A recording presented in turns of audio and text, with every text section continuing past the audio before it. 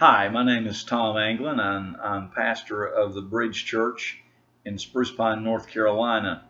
For the last few days, I've just had an impression that hasn't gone away that I need to put my testimony on video. And so I want to just share with you for a few minutes what actually happened in my life, coming to Jesus and then turning from Jesus and coming back to Jesus. I guess I'm a modern day prodigal son.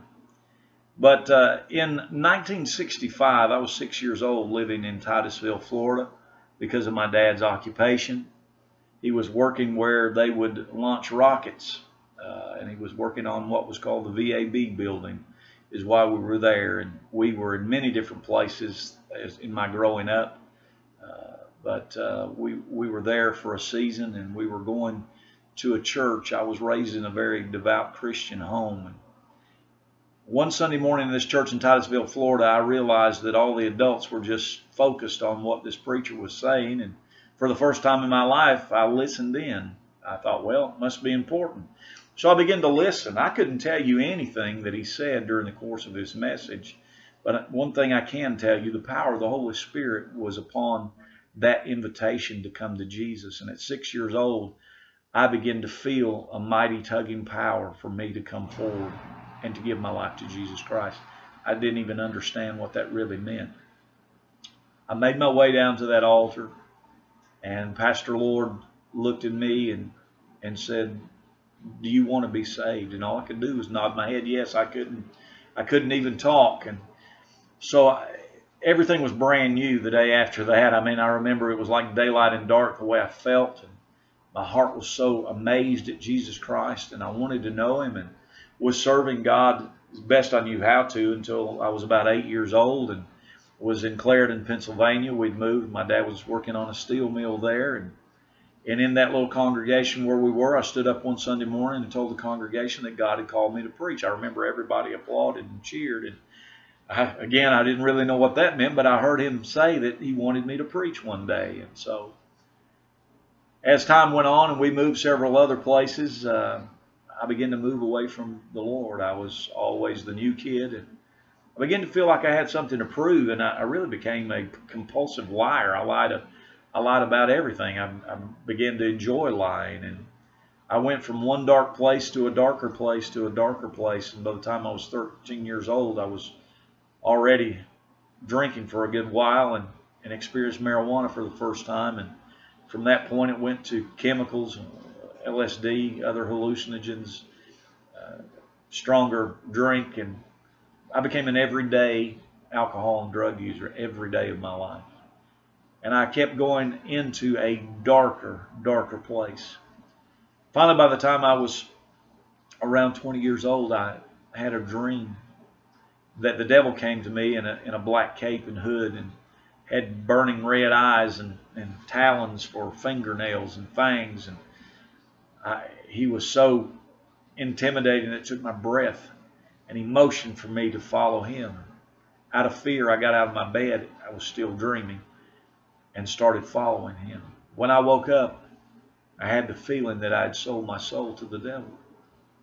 And I began to feel like it was hopeless. I began to feel like I was beyond forgiveness. I began to feel like I would never be able to come back, that I'd crossed a point of no return. I began to believe this thing I heard of the blasphemy of the Holy Spirit, that I had done that. I began to feel like I'd done that somehow.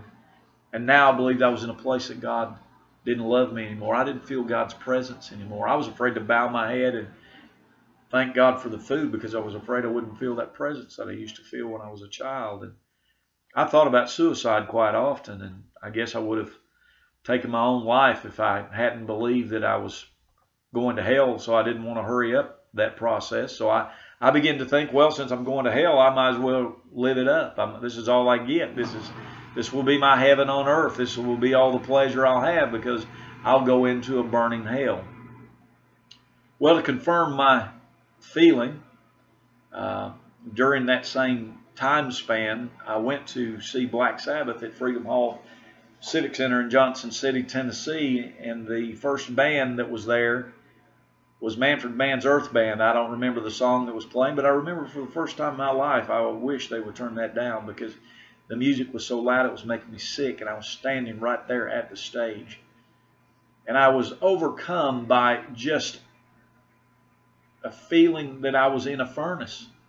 I couldn't breathe, and I asked my friends if they were feeling this heat, and they said no, it was very comfortable in there. What was wrong with me? I wasn't even high. We couldn't come up with enough pot between us to get high, and I was frustrated because I was at a concert and I wasn't getting high. So I know I wasn't high, thinking I was on fire. And it got so hot I passed out and fell to the ground. I remember hitting the floor, and my friends picked me up, and they were shaking me and screaming at me, and they seemed like they were 100 miles away. And when one friend was so desperate, he was smacking me through the face, and it felt like a block of wood. I mean, I didn't even feel the sting of the slap. I was aware that they were trying to wake me up, and finally I opened my eyes, and they were screaming, "Are you all right? We thought you were dead. You were cold." And I was thinking, I'm on fire. What are you talking about? I couldn't speak. And finally I just motioned for them to leave me alone, and I said, I'm all right. And I leaned up against the wall, and within seconds, I had an experience again that I'd had the first time that I will explain now. I was falling down a long cavern that was vertical. Instead of being like a tunnel that was horizontal, it was vertical. And I was going straight down. My hands and feet were chained behind me. There was a gag in my mouth. And the further I fell, the hotter it got. And there were jail cells like stories going down, and people were screaming at me, "Don't come here, go back." And I thought I would if I could. And the further I fell, the hotter it got. And finally I could see a giant ring of fire, and I could see hideous creatures dancing in that fire, and they were dancing to the music that was playing. I could hear it still in the background. And they were screaming and laughing and jeering and pointing at me, and they were screaming, "We have him now." And they had these long talon-like claws and fangs, and they could stop your heart. They were so fearful looking. And right when one of them, the tallest one of them, was about to grab me, he reached out to grab me, that's when I came to the first time. When I leaned up against the wall for a few seconds, the second time I had the same exact experience just as the first one was again. It happened to me twice. That time they were sure I was dead because I was lifeless. They told me the band that created such a disturbance that the band almost quit playing. People were screaming, "You want us to get an ambulance?" And so they were telling them not yet, and they got under two of my three friends that were with me got under my arms, and I remember my feet dragging behind me, and they pulled me over to the sideline. I remember people cleared out to let me sit down, and there were several people standing around to see if they needed to get me some assistance. And I couldn't talk. I couldn't move. It was like I was paralyzed. And so they sat me down. They were holding me up. And it was just like all of a sudden I snapped out of it. And I remember feeling like I was fine. And I started talking to them. And they said, "What happened?" I said, "You wouldn't believe me if I told you." And so I sat there a few minutes, and about that time Black Sabbath was coming on, and I got up, and they said, "Where are you going?" I said, "I'm going back down where I was at." They said, "What?" I said, "Yeah, I'm going to see Black Sabbath. That's what I came here for." They said, "Well, you can go by yourself. We're not going through that again." I said, "I'm fine." I said, "Suit yourself." And so I walked back down there. Next thing I know, here they came, because they weren't going to leave me to fall into that situation again. I felt fine the rest of the night. I just kind of blew it off. My heart was so hard. From my years of being backslidden, it really didn't occur to me that I had just escaped hell 2 times. And so the next day when I got up, my godly little mom came to me and said, "Son, what happened to you last night?" I said, "Well, you know, Mom, I told you I went to a concert over in Johnson City." She said, "That's not what I'm talking about." She said, "What happened to you?" I said, "Mom, what do you mean what happened to me? I went to a concert. It was good. We liked it." Of course, I wasn't going to tell her my experience. I said, "I don't understand what you mean." She said, "Son," she said, along about 10 o'clock that night, that she was in a sound sleep. My dad was on another job, and he was out of town, and she was in a sound sleep. And she told me that the Lord had awakened her and told me that she'd better pray for Tom, because his soul was in trouble. And she said, son, it was the longest time that I felt like I was trying to pray you out of hell. Well, that rocked my world for a few minutes. And I said, well, Mom, I don't know what that was about, but thank you that you care for me that much. And I just kind of blew it and her off and went on about my business. But that was always in the back of my mind, that God woke her up. Why would God wake her up and say, pray for me? I began to think about this. If I was too far gone, if there was no forgiveness for me, at that point I didn't return to the Lord. But it was shortly after that. People were praying for me. They had no idea the life that I was living. But Christian family and friends knew that I wasn't walking with Jesus. And so my sister and mom and grandmother would call on people to pray for Tommy, because he needs to come back to where he belongs with Jesus. So while all this is going on, I've fallen deeper. I'm doing LSD all the time, other hallucinogenic drugs all the time. I'm working like that. And on a particular night in that time frame, there was a bomb threat called in to the plant where I worked. It was an internal call. Everyone knew that there was no bomb. They would do this quite frequently after the checks would go around, because they would want to go out and party. And so my supervisor came to our line and said, hey, there's been a bomb threat called in again. Of course, we know there's no bomb, but I have to let you know there's been a threat and have to dismiss you if you don't want to stay. You can stay and work. I'm hoping you will, or you can leave. And I looked at my friend who I was carpooling with and said, Junior, I don't know about you, but I don't want to be blown up. And he said, me neither. So we took our check, said thank you kindly. Our supervisor was very upset with us that we would leave and leave him shorthanded to run that line. And so we went to where we parked our cars, and we began to smoke marijuana. And we got very, very high. And it was on February 22nd, 1980 at 4 o'clock. It was on a Saturday morning. And so that was our weekend beginning there. And while we were sitting there talking, lightning struck a tree right in front of us, 150 feet at the furthest away. Blew the top out of the tree. Branches went everywhere. Some of them hit the car. It was like dynamite went off in the top of that tree, and we jumped back and said, whoa, talk about a light show. Ha, ha, ha. And as I thought about it, I thought, wow. I looked at my friend. I said, Junior, that probably should have been us. He said, what? What are you talking about? I said, well, think about it. It's 4 o'clock in the morning. You and I are stoned right in God's face. I said, he's sitting on his throne, and he's looking at Tom and Junior partying their little hearts out. And I said, it probably should have been us. And he said, oh, man, I wish you wouldn't talk about stuff like this right now. I said, why? He said, well, I used to be a Christian. I said, you've got to be kidding me. And I laughed.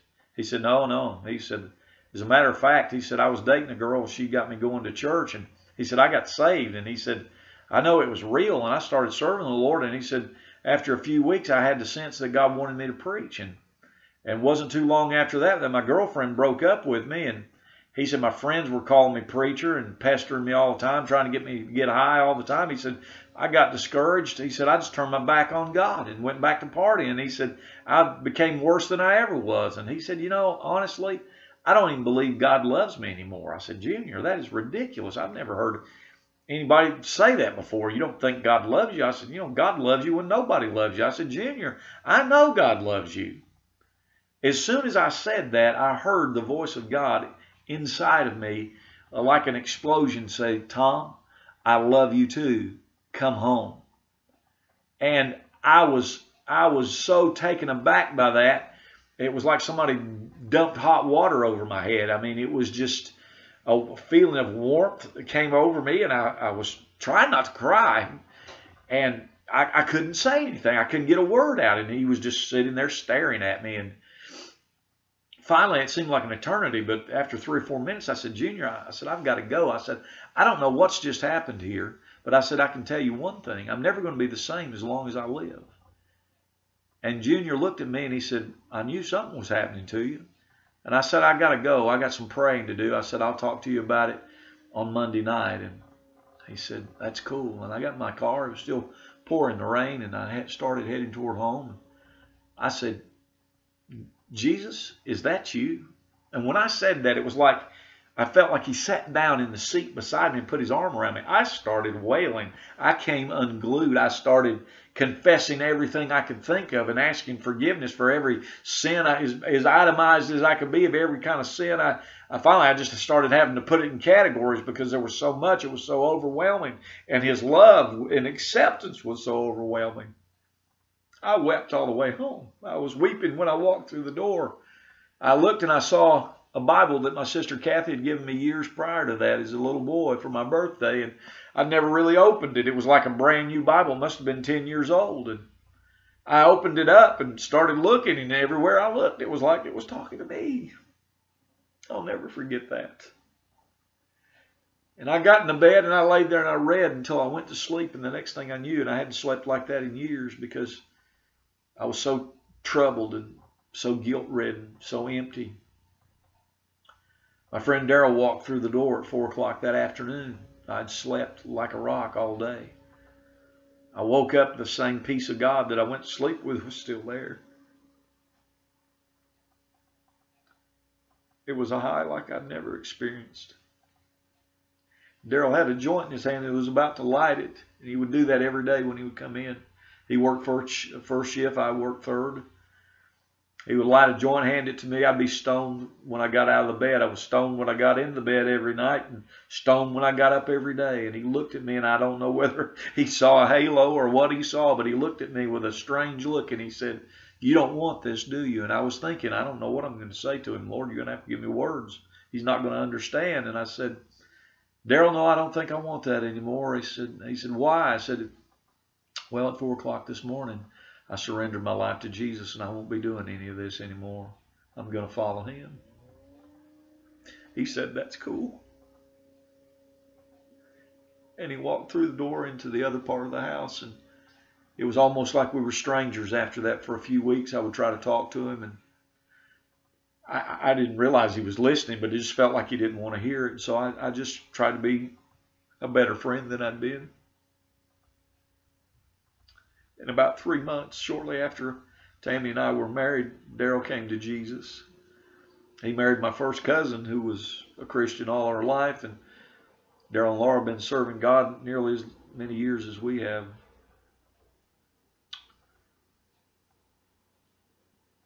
I just want to say to you that the God I'm talking about is the one and only. In 35 years, he's never done me any way but good. He has done inexplainable miracles over and over through the years and in the lives of my family and our church families. He's real. He loves you. You may be feeling like he doesn't care about you, but I can promise you, he loves you beyond your comprehension. He wants you to follow him. If you will, you'll know life, real life. You'll know the God life. You'll know eternal life. You'll know forgiveness. You'll know blessings untold. And God will take your life and shape you and fashion you. Not only bless you, but he will use you to bless many others. And when he uses you, he doesn't abuse us. He privileges us to be a part of what he's doing in the earth. He invites you to come. God changed 7 years, transformed 7 years of drug and alcohol addiction in my life. And here was the prayer I prayed. Jesus, please help me. All those chains fell off my life at that moment. I've never been the same from that day to this. And I've seen God do very dramatic signs and wonders through the years. Not only in the United States, but on foreign soil. He's real. He loves you. If you call on the name of Jesus, He will save you. And that's where it begins. Why don't you surrender your life right now to Jesus Christ? Pick up your cross and follow Jesus Christ every day. Pick up the Bible and call on God's name to help you understand it and live your life by it. And you will have no regrets. You will have nothing but inexplainable joy through time and eternity. God bless you, friend. And I do thank you for watching.